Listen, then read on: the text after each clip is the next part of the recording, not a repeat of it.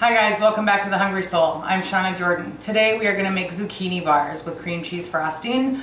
A lot of people tell me that these are very cakey and that they consider them a cake. I think they're somewhere between a bar and a cake. They just get like to a medium height.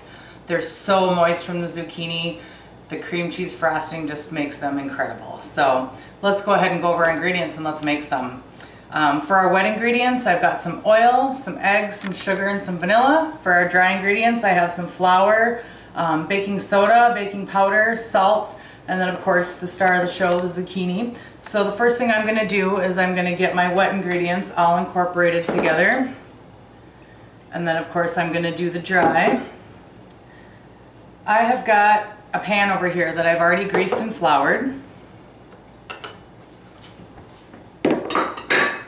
And I'm just going to kind of whip these eggs up a little bit before I start to mix it into everything, just to make sure that I don't get any weird stringy things in my bars. Sometimes the whites, if you don't mix them up good, do weird things. So, all right.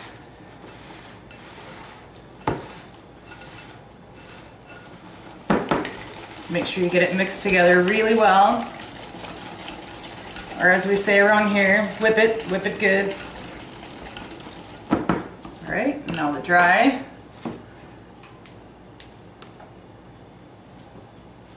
And then I'm just going to borrow this whisk here and kind of get that all incorporated.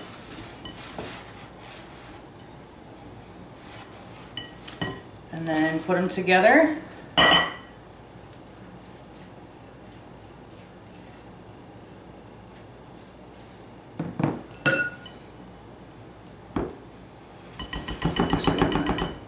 Switch to my spatula there.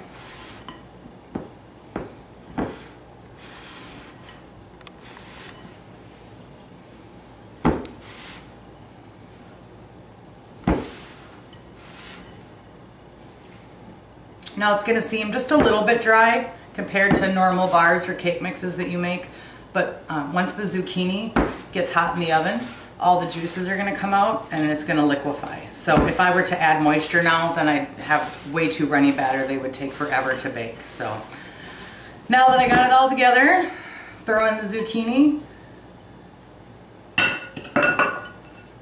and then just fold that into there. You want to be careful not to over mix your flour. You don't want to overdevelop the glutens.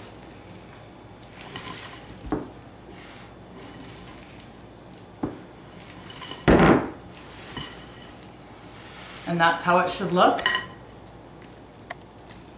So now we're going to go ahead and get it in the pan here. We're going to bake it in a 350 oven.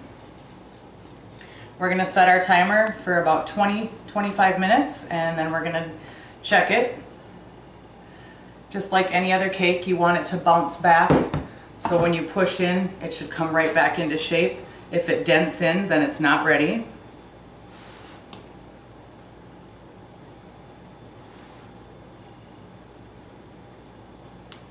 And that's it. Just give it a little shake, make sure it's even, and I'm going to go ahead and pop it in the oven, and when we're done, we'll cool them and frost them.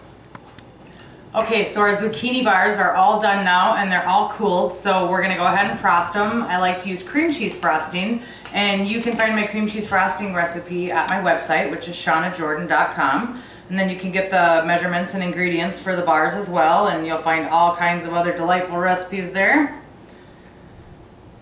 I'm going to use an offset spatula because the top tends to roll up with frosting sometimes, and this will help prevent that.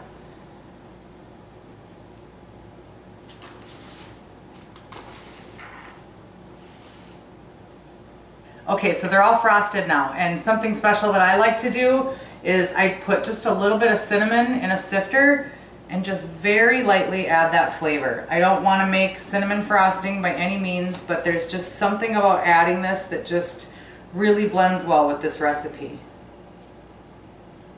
And then after the cinnamon, then I want to do some fresh nutmeg. And I do recommend grating your own. It's amazing aroma compared to pre-ground nutmeg. Now you don't have to put that on there. You can put anything you want on there or nothing. These are even good with just powdered sugar on them. You don't have to frost them. So anyways, I hope that you'll make them and enjoy them. And you know, everybody doesn't know what to do with zucchini every year. People give it to you and you just can't think of what to do, and here's a great recipe. If you want to try a brownie recipe, you can find that on my website as well, and that's made with zucchini. So anyways, I wish you all the luck. I thank you for tuning in, and I hope that you will live, love, and cook with passion, my friends.